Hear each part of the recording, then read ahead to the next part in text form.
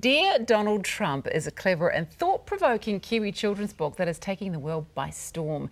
It's set to be published in 4 languages so far, well, it has been, with further deals in the pipeline as well.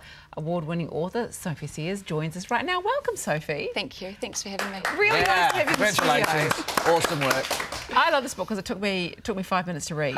Yeah. Absolutely hilarious, though. So tell us a little bit about you and your background. So you're a farmer from Hawke's Bay. Yeah, organic farmer in the Hawke's Bay, large sheep and beef farm.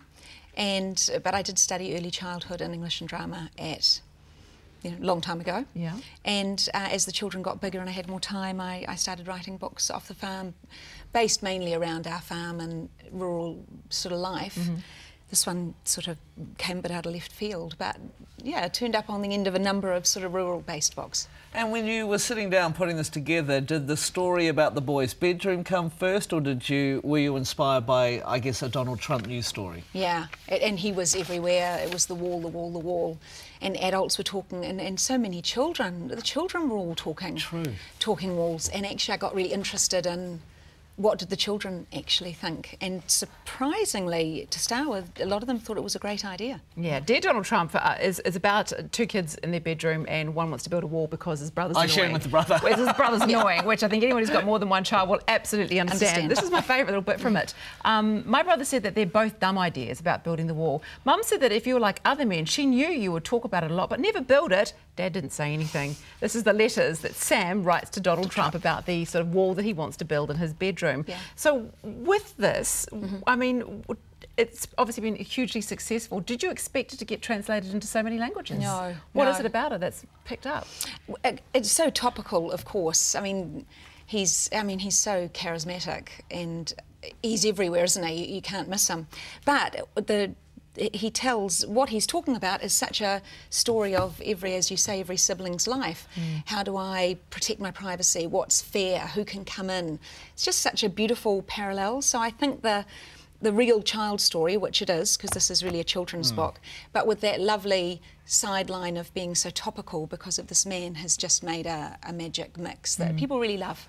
And that's what I like. It's not pro-Trump or anti-Trump. It's about the politics of life in a bedroom, really, isn't it? Yeah. And that's something everyone can relate to. And really exciting that it's going around the world. Yes. You've got some copies of the books there. What countries have you got it translated to? The English, of course. Yes. That's me.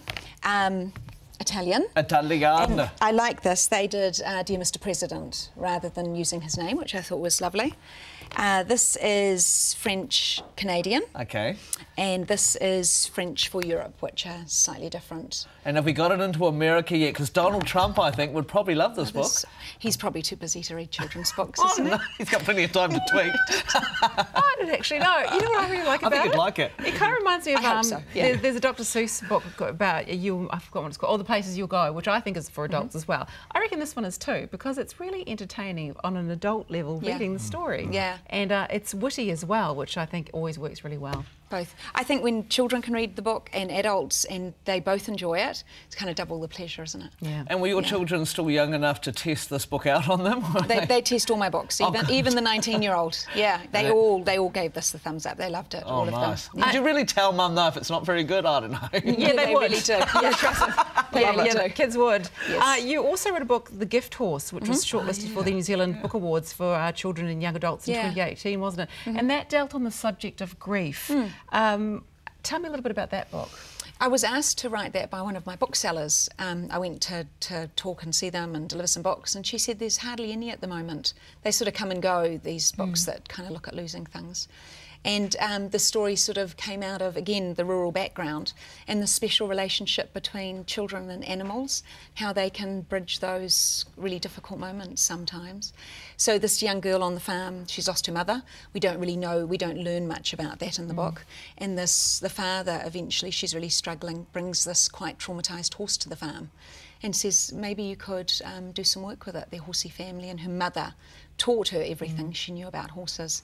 And through this very difficult relationship with the horse, who's not very willing really to be helped, something starts to change in her and transform, and she comes to something new. That's a really important thing too, I think, to help children deal with grief. I could talk to you for a long time because you've done some fascinating books. This one, I think, is a great read. Thank you so much for joining us. Thank you. Sophie's book, Dear Donald Trump, is available now from all great bookstores.